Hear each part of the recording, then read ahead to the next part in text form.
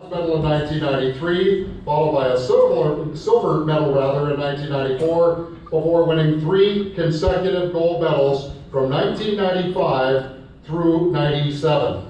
The first of those 3 gold medals came 30 years after Manitoba's first and at that point only gold medal at the senior women's level.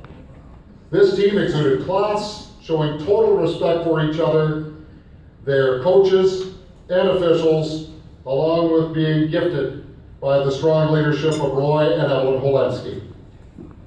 L'équipe débordait de classe, démontrant un respect total pour eux-mêmes, les entraîneurs et les arbitres, tout en bénéficiant de l'excellent leadership de Roy et Evelyn Holensky.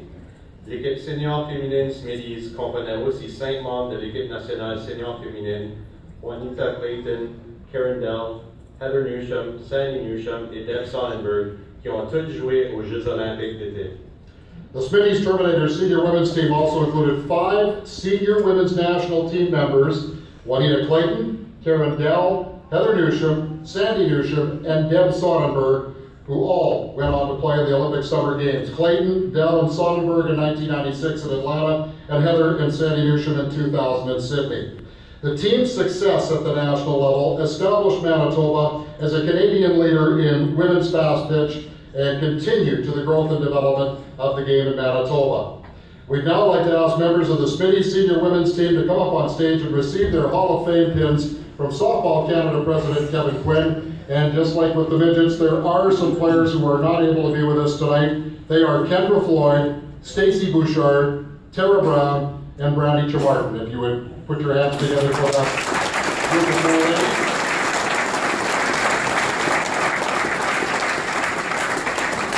And now if these team members would please come to the stage and come around to the front. Trust me, it's a lot easier to get to the stage that way.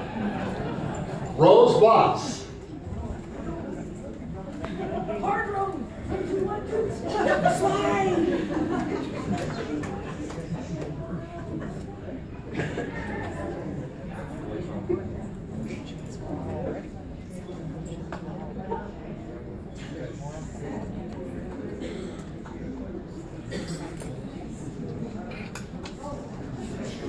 Rose Watts, are you here?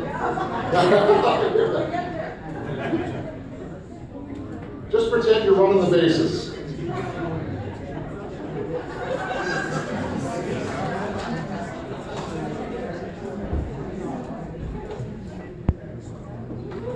Rose Watts, everybody!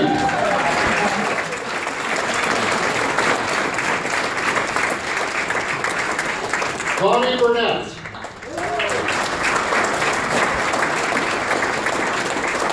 Brandy Christensen.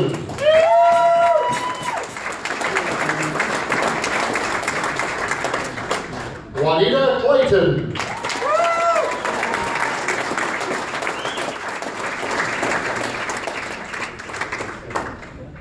Rhonda Denbo.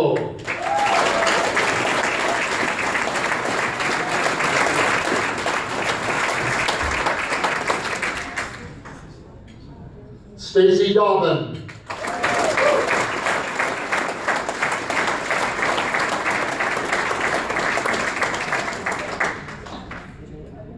Karen Dell.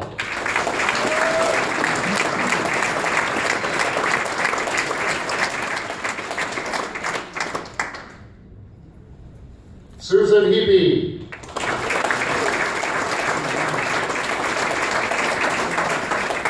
And I just found out tonight, Susan taught John Paddock how to coach hockey. Jamie Jasek.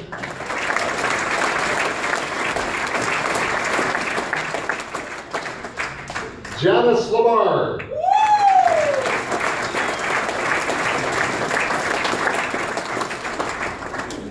Sandy Love.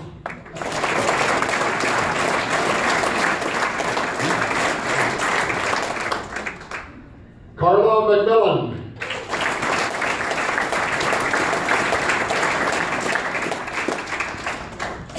Jill Mathis.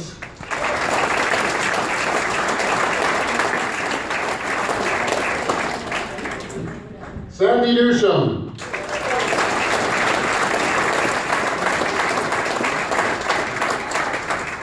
Melanie Ponemets.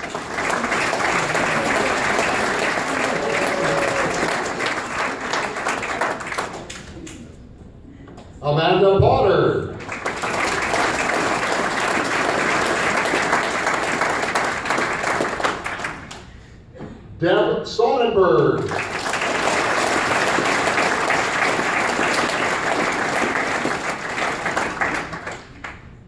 Linda Stewart.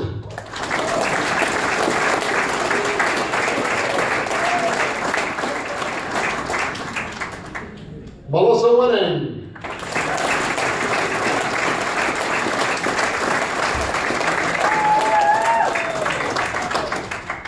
Roy Holinsky.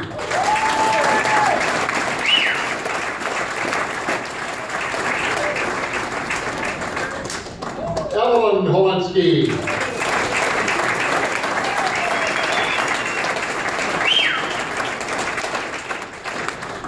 And as I found out through great journalism, investigative reporting, the real boss, Sharon Martin.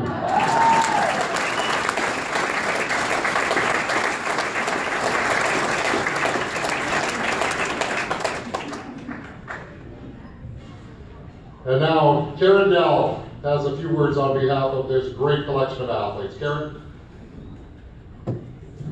Thanks, Kelly. I think most of the nerves are gone because once you actually trip onto the stage, there's not a whole lot worse things that can go wrong. Sandy, Noosh, what a fantastic speech that was.